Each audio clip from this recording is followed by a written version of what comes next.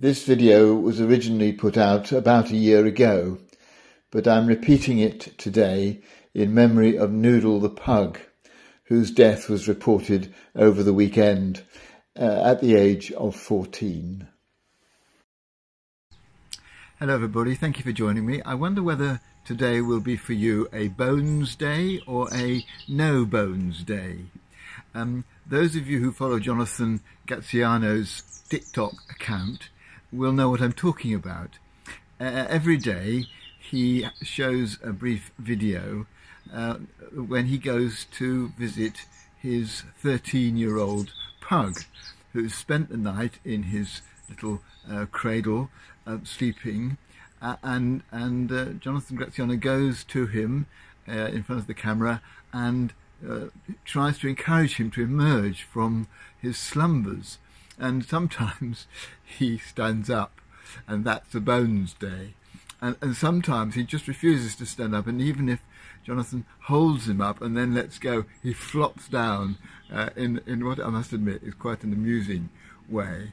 But I found it incredible to discover that 11 million people watch this video, you know, on a reasonably regular basis in order to find out what their day is going to be like, because that's his point, is that this pug will give us a clue as to what our day is going to be like. Is it going to be a no bones day or a bones day? Now, a bones day, forgive the stupidity of this, a bones day is when you go out and celebrate. You really do something positive. You do something that's a really good day, and you can afford to lash out, to splash out a bit. Indeed, one governor of one of the southern states in America used the fact that it was a Bones Day to encourage people in the state to, on a video that he put out, to go and have their vaccination, because it would, you know, because this was a Bones Day, they could be doing it safely. Now, a No Bones Day, it sounds grim. It sounds as though it's going to be the opposite. Actually, a No Bones Day, he says, no, a No Bones Day, there's nothing to celebrate, nothing special is going to happen. It's not a day when good fortune is necessarily on your side.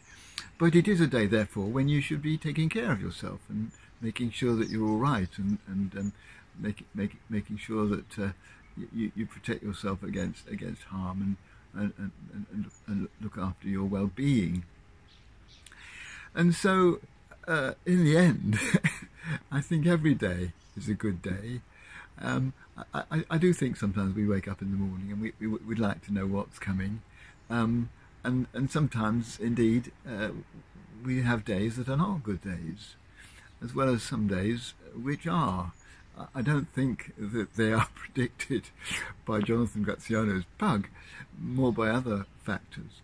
But in the variety of days that we get, I think the important thing is whether we regard it as a day to celebrate and splash out, or a day just to be quiet and look after ourselves, take care of ourselves. It's a day when we need to be gentle with ourselves. We need to be allowing ourselves to enjoy whatever does happen, and to be content with whatever life throws at us on that particular